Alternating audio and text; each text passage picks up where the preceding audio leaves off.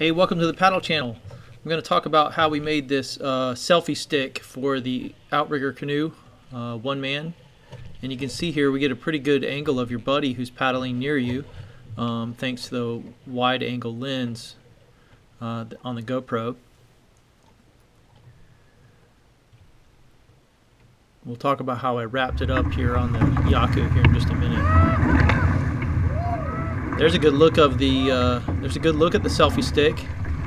You can see we used inner tubes from bicycle tires to tie it down.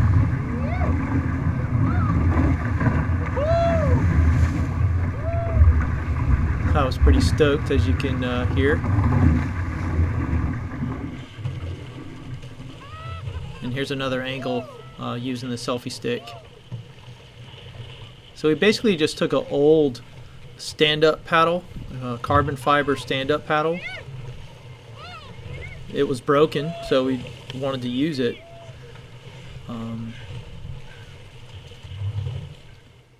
What we did was we would take an inner tube from a bicycle tire and wrap it around the llako first.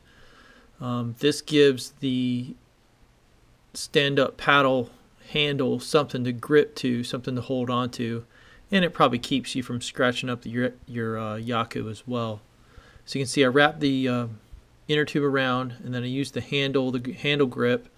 Actually gives a good base, and that's pretty key. You got to have that handle grip so you can use the other inner tubes to wrap around. So you can see that's probably from like a beach cruiser or mountain bike inner tube that we sliced and cut up to use. So we get it started, taking an educated guess on the angle that you want, and wrap it several times. You're going to learn, you'll figure out what angle works best for you. You'll figure out how much inner tube you really need to use.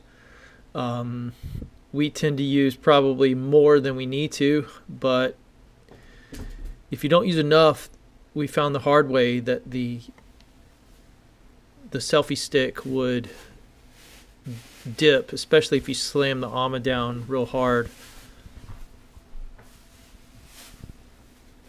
So this looks like this inner tube is from like a racing bicycle, and I like it because it's narrow, but it's super strong, and you can really get it on tight and wrap that that paddle handle really tight. And you can see I'm making faces because that's how you got to do. You got to make a face to get it tight. So I got one more inner tube that I put on top of that just for good measure.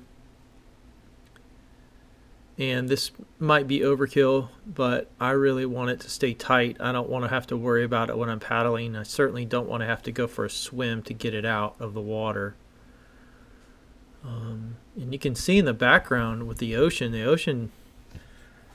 didn't really look especially good for downwinding, but that ride I just showed you was from this day, and you'll see another ride towards the end of the video that I was super stoked on. And so looks can be deceiving.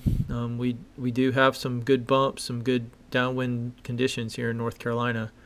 Okay, so at the end of that selfie stick, I'm using a clamp that GoPro sells and a gooseneck that GoPro sells. And here's a really good ride.